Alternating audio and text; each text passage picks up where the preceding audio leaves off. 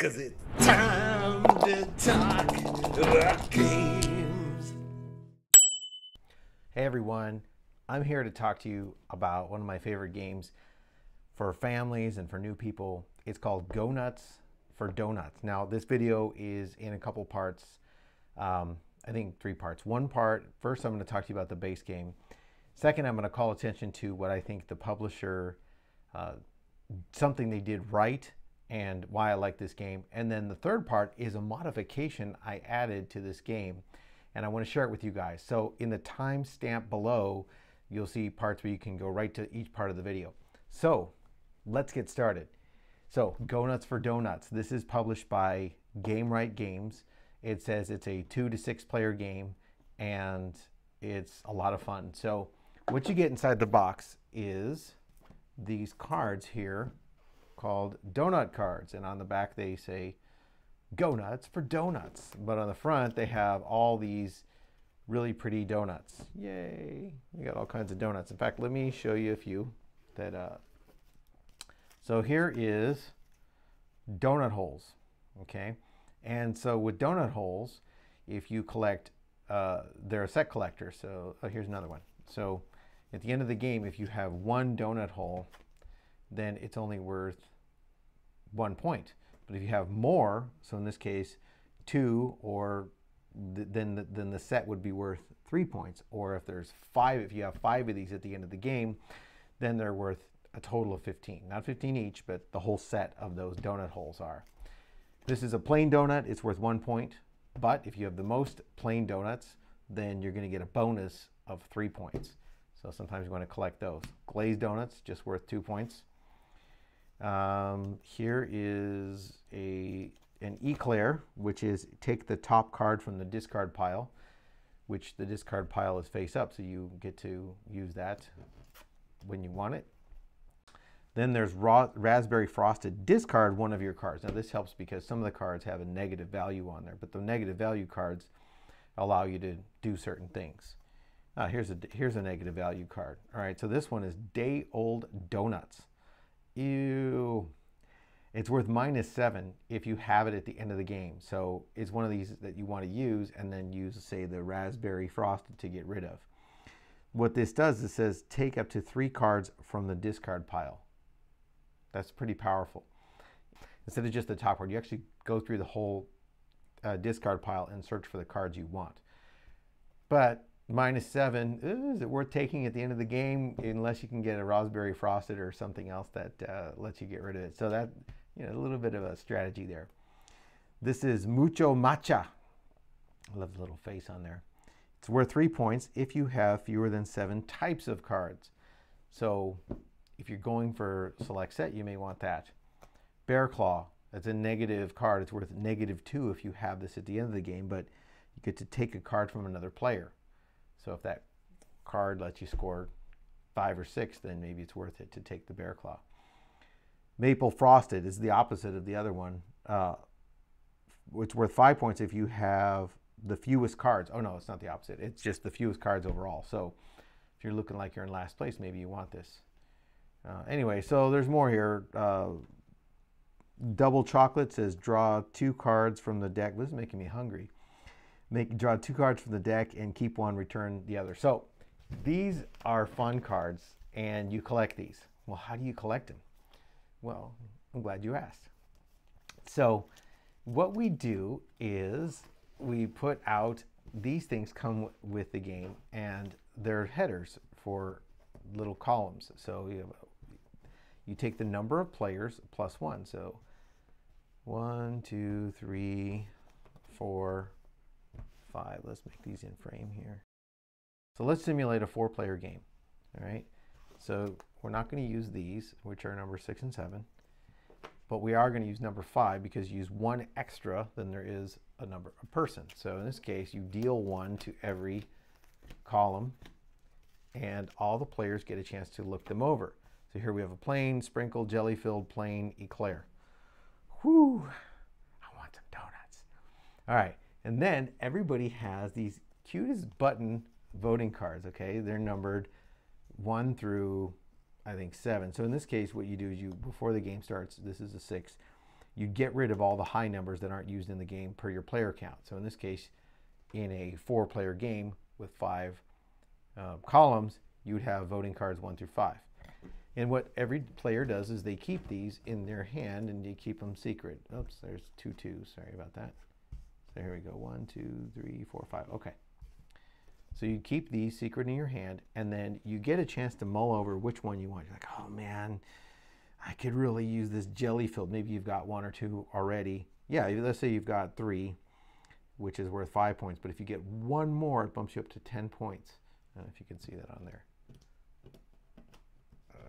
Let's see if you can see that. I made it worse. Yeah, you can't see that. Whatever.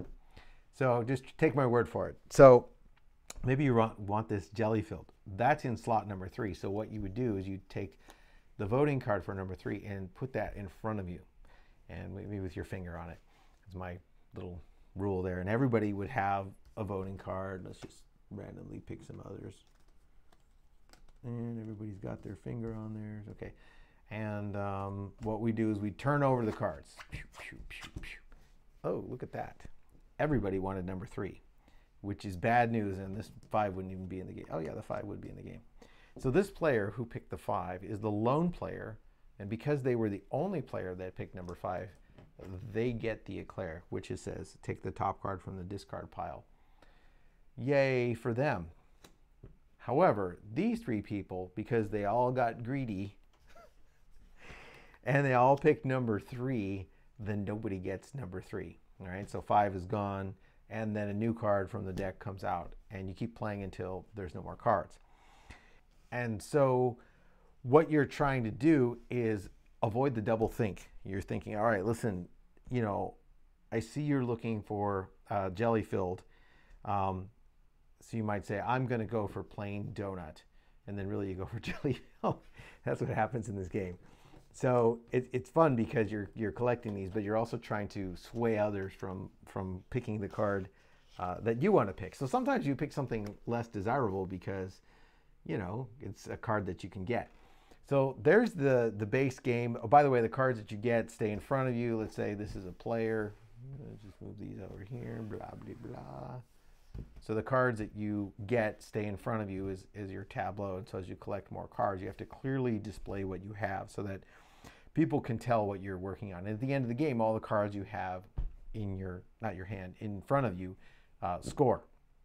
And by the way, the voting cards, I forgot to say, every time you vote, you get your cards back. You always get your voting cards back. So that's how you play Go Nuts for Donuts. So now let's talk about something I really like in the game. All right, so first thing I want to talk about, actually I'm going to talk about 2 things. Number 1 is the rule book. This is a really nice rule book. It's well laid out, and they have pictures showing the setup, and they have examples. They tell you what the action cards do. They actually have a kind of a glossary for some of the donuts that may be a little bit hard to understand, kind of like more details with pictures by them. I mean, really well done rule book. And let's see, more information about the donuts grouped into color, which I'm going to get to in my last thing. So Gamewright did an amazing job with this rule book. I mean, who wants to understand rules in games? I mean, this is what you want to do, is just get a game and jump into it and start playing. Here's the part that I really, really, really like about this game. This game, like so many others, scales. So this says 2 players, 3 players, 4 players, or 5 or more players. And it shows you which color cards to use. Now, that's not a novel concept, except for what they did is they made it really apparent with giant colored backgrounds to easily show which cards go where. So if you're playing with less than 5 players, you don't include all these colors. Now, what other designers have done, other publishers of games, they put little tiny, tiny icons to show you which cards get included in certain player counts. That doesn't cut it. Gamewright really hit a home run here by making it clear, a clear, easy differentiator to help you quickly sort through the deck and find the cards that need to go with the right play count. So I got to give props to Gamewright for coming up with such an easy system. I wanted to call them out for that. So let's also talk about what I like about the game. I like in Go Nuts for Donuts how easy it is to introduce to kids or new gamers. I like that at 6 players, it plays fast because you're simultaneously playing your voting cards, these little things, and they're cute as a button too. They look like donuts. They're making me hungry. And the game's over pretty quick. If you notice the game's dragging on, I just grab some of the stack, especially with kids, of the cards, and I just toss them, and then we shorten up the game because you want to keep people engaged.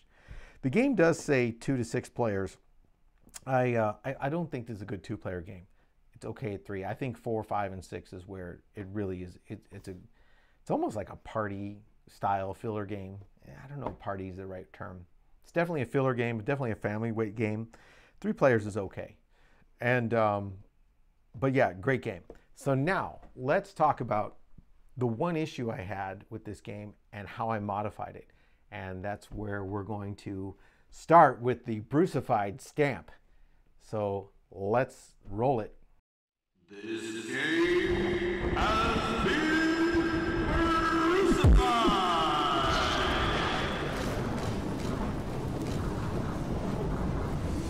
Okay, now this game has been Brucified. I set some high expectations for this. Okay, so what did I not like about the game? Let's go there and let's talk about how I fixed it and how you can fix this game for not spending any money.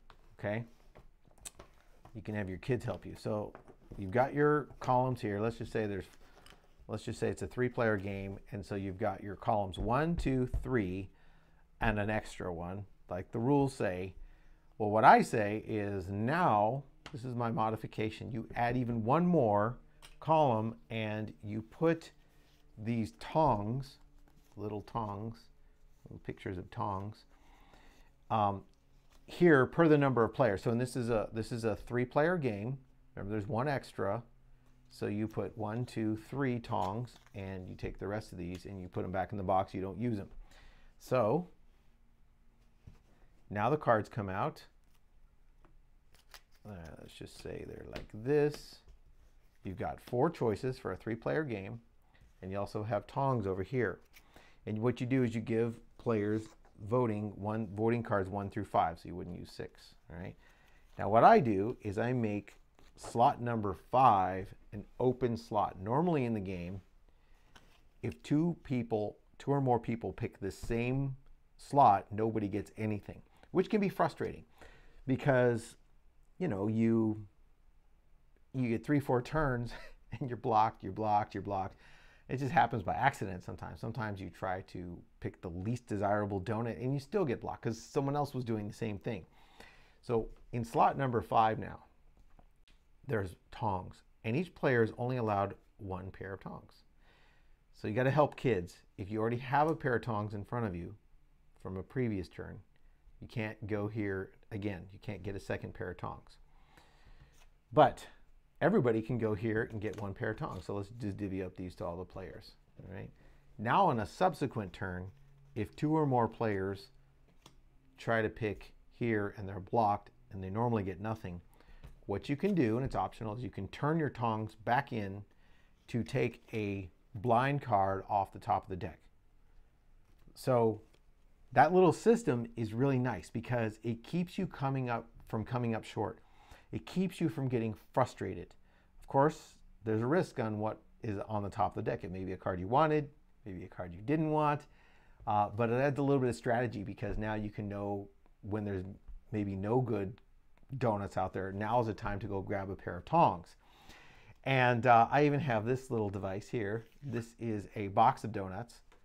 This is a small thing. It doesn't come up that much, but if multiple players turn their tongs back in at the same time, this box says who gets to use their tongs first. So we randomly set this in front of one player, and every time there's a clash and someone needs to turn their tongs back in, from the starting player working clockwise around the table, people turn their tongs in and grab the top card of the deck.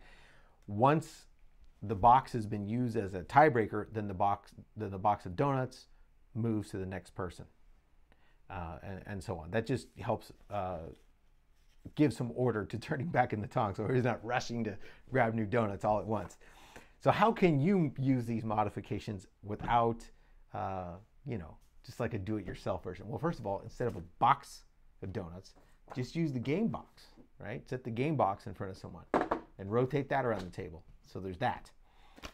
The other thing is have your kids draw up some tongs or whatever else you want on there and cut them out. I mean, it's easy. I started with this. I go through the whole thing. I bought these little plastic tongs online. Oh, they look like metal, right? Yeah, they are metal.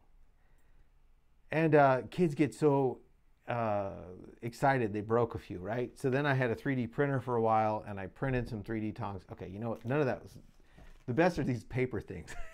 they're just easier to see. You can make your own. And the only other small variation is if you're playing with the max player count, you won't be able to add an extra slot and the tongs. You just use the last slot as the pair of tongs. It still works. I printed up the rules for this. Let's see, maybe I'll put it in a PDF and stick it in the link below. Drop it on the floor. Yeah, hang on a second. It's not fancy, but it describes, you won't be able to see that, describes the variant for the tongs. So I'll put that, not right away, but I'll eventually post that. This makes it fun. This makes it so that everybody has something to do. You can either plan for a future block or you can accommodate yourself when you're blocked on a lot of turns. So it's a really fun, it makes this game fun. It took the one thing I didn't like about the game, which was getting blocked repeatedly, and made it more fun by eliminating, well, not completely eliminating it, by reducing that a lot. This game's a lot of fun if you get it straight out of the box. Maybe it doesn't bother you that you get blocked. Bothered me to go through 3-4 turns in a row and get nothing for every turn while everybody was collecting something. So the tongs were just an added a way to make the game fun. It's already fun. I highly recommend this for people, introducing modern board games to people who haven't seen it. So that's my review. Thank you for checking this out, and I want you to play more games, y'all. This game is now been crucified. It's been a crucified.